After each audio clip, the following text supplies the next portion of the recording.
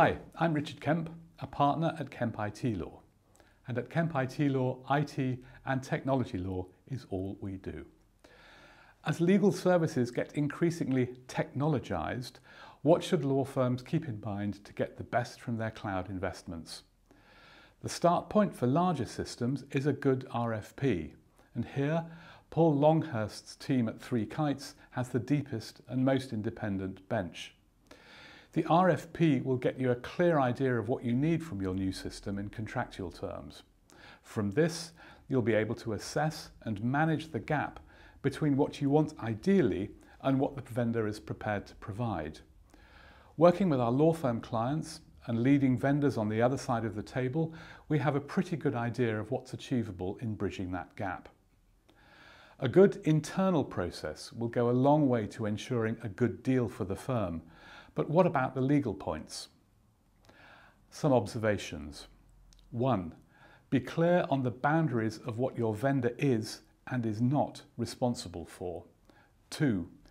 In a cloud deal, you're really buying a room at the vendor's hotel where the service level agreement, or SLA, is the product, and there may be little scope to negotiate. Does the SLA give you what you need? 3. Make sure you have a practical route to getting your data back to avoid lock-in. 4.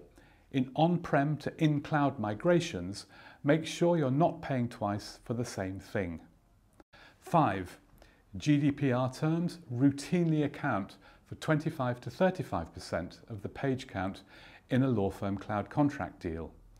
Particular areas of focus are the controller processor boundary, third country transfers and high-risk activities. Do give enough time to get these right. And don't forget the DPIA.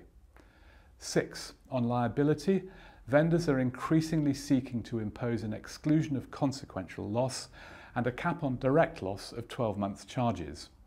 Do you need a higher cap for loss of data or breach of confidentiality, security or GDPR duties? 7.